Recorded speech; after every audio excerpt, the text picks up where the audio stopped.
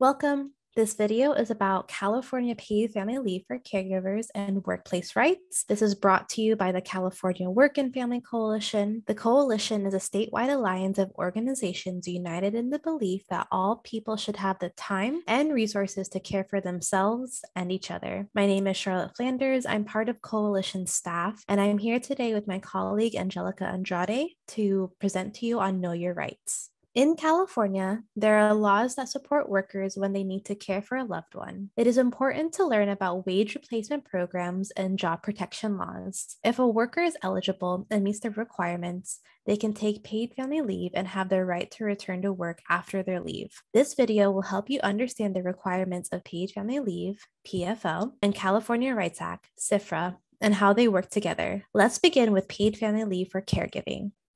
While on leave in California, how do I get paid? Paid family leave and disability insurance are like two halves of a whole. They are both wage replacement programs funded by the California State Disability Insurance Fund, which is funded through employee contributions, your money. In California, we have pay for when you can't work if you are pregnant, disabled, caring for a family member, or bonding with a new child. As you see in the graphic, California Disability Insurance Fund is the program, and the two halves of the whole is the disability insurance and paid family leave. What makes these two different is the reason why you are taking leave. As you see in the yellow and for disability insurance, you would take disability insurance for your own serious health condition or pregnancy-related condition. In the red is paid family leave, and you would take paid family leave for bonding with a new child, caring for a seriously ill family member, and preparing for a military exigency. We do have other short videos on your own serious health condition for pregnant parents and for non-pregnant parents bonding with a new child. But for this video today, we're focusing on caregivers.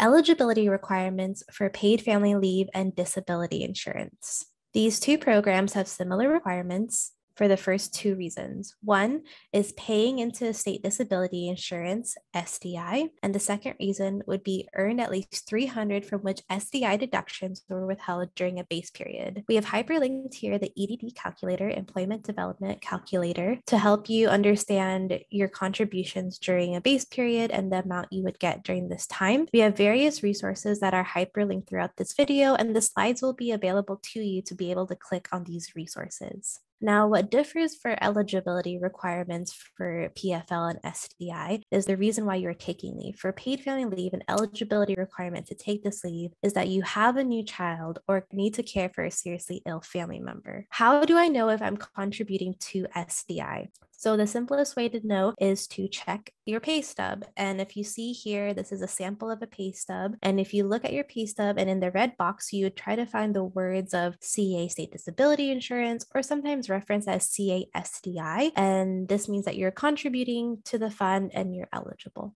Qualifying reasons for paid family leave, PFL. Paid family leave provides partial pay for the following qualifying reasons. For caregivers, to care for a seriously ill family member, the family member must be the caregiver's child, spouse, domestic partner, parent, grandparent, grandchild, parent-in-law, or sibling. And you can also take PFL to bond with a new child. While on paid family leave, you would receive partial wage replacement, 60 or 70% of your normal weekly wages, up to $1,540 per week in 2022. 60 or 70% is determined based on your income, and the Employment Development Department would determine that during your application. You would receive paid family leave for up to 8 weeks. These 8 weeks can be taken all at once or in parts, either hourly, daily, or weekly. You can apply through the EDD website within 41 days or later with a good cause.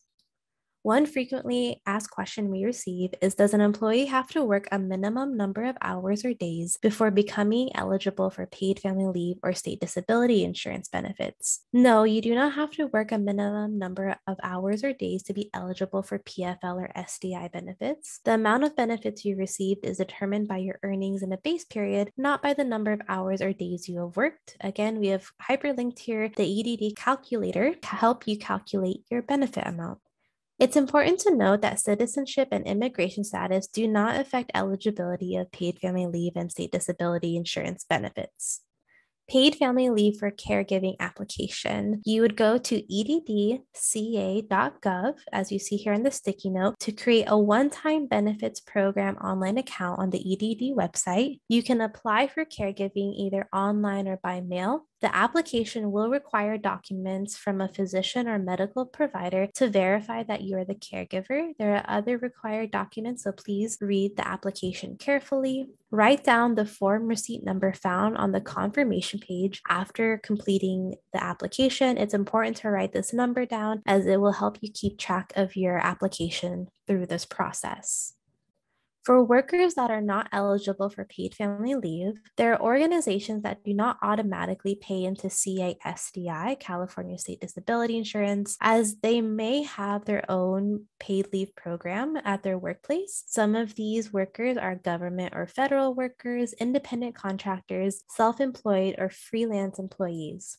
It's best to speak to a human resources or union representative to understand your paid leave rights at your job if you are not eligible for CASDI. But there are ways to opt into CASDI through the Disability Insurance Elective Coverage Program, and for more information about this is hyperlinked on this slide. It's important to note that paid family leave and disability insurance are wage replacement programs only. They do not require your employer to give you your job back when you return from leave. With that, I'm going to hand it over to my colleague Angelica to help us understand job protection. Okay, so now that Charlotte has gone over paid family leave, or in other words, wage replacement, we are going to talk about job protection. So how do I protect my job while on paid family leave for caregiving? There are state and federal laws that protect your job while you are on leave. Your employer is only required to protect your job if you are covered by the state and or federal laws. If you qualify for job protection, your employer must guarantee your job or a comparable job when you return from leave and maintain your benefits during leave. Refusing your request for leave or retaliating against you for using or attempting to use leave is also prohibited.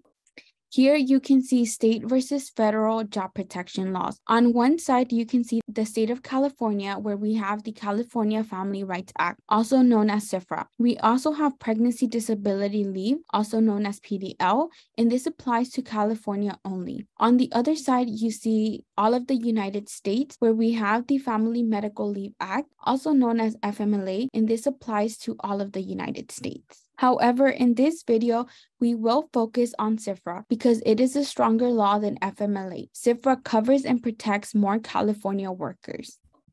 The qualifying reasons under the California Family Rights Act are that you are taking time off to care for a seriously ill family member, defined as children, spouses, domestic partners, parents, grandparents, grandchildren, parent-in-law, siblings, and a designated person.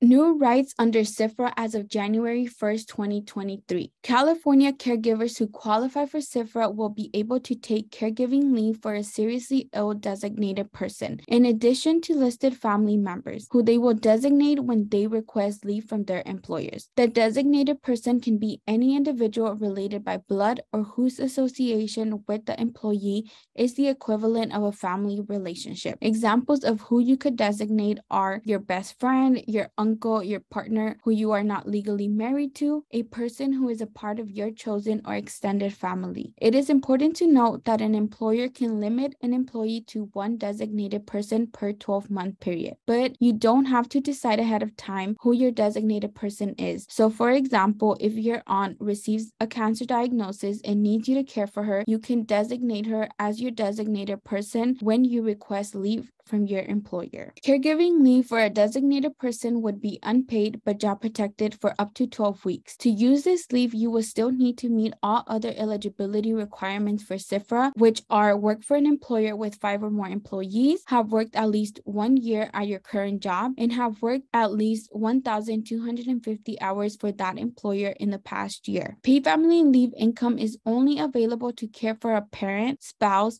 sibling, grandparent, grandchild, parent-in-law, or domestic partner. A frequently asked question we receive is, what is considered a serious health condition under paid family leave, the California Family Rights Act, or the Family Medical Leave Act? Most commonly, a serious health condition covered by the above laws and benefits includes these types of conditions. 1, requiring an overnight stay in a hospital or other medical care facility.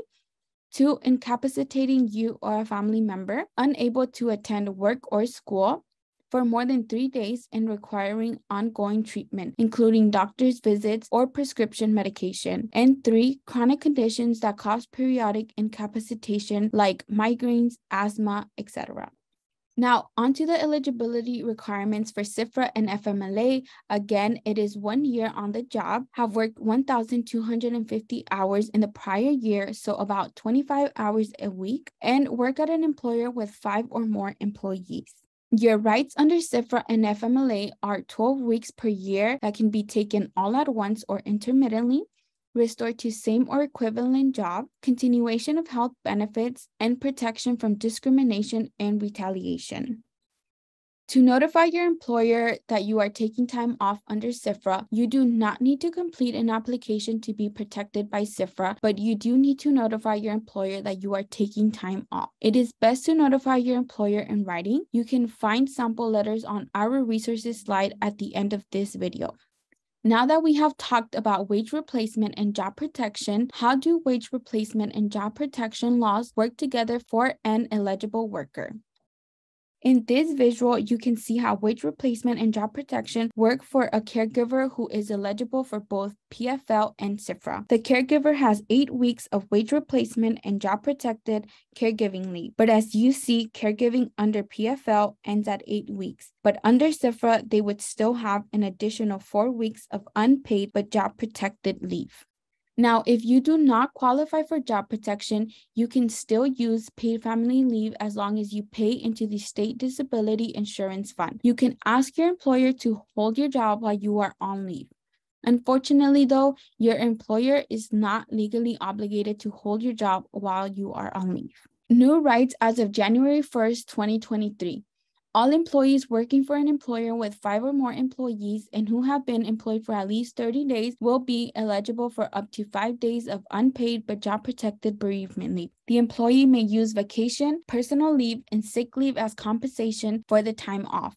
The employee can use the bereavement leave all at once or in parts within 3 months of the death of the family member. A family member is defined as a spouse, child, sibling, parent, grandparent, grandchild, domestic partner, or parent-in-law. An employer may not treat their employee worse for requesting or using their 5 days of bereavement leave. Documentation may be requested by the employer. Employees can provide multiple types of documentation. There are multiple steps to ensure your right. Talk to your doctor and or medical provider, talk to your employer, talk to the Employment Development Department, also known as the EDD, and document your communication. Make sure to get everything in writing so that there is a record of it. And now moving on to our resources, we have our paidfamilyleave.org website that is available in both English and Spanish, where you can find information on paid leave, know your rights, and how to advocate with us. The next resource is our Know Your Rights Toolkit that focuses on paid leave in California, and it is available in English, Spanish, Chinese, Korean, and Vietnamese. Our newest resource is the Resource Hub, which can be found on our workfamilyca.org website, where you can find more information on paid leave and more short videos focused on different reasons to take paid leave. And finally, in this last resource slide, we have hyperlinked many helpful resources focused on paid leave, resources for parents, caregivers, and your own serious health condition, and resources from the EDD. The slides will be linked in the description for everyone to be able to access. Now, if you have any questions, you can find the coalition's contact information on our website at workfamilyca.org. Thank you so much for taking the time to watch this Know Your Rights video.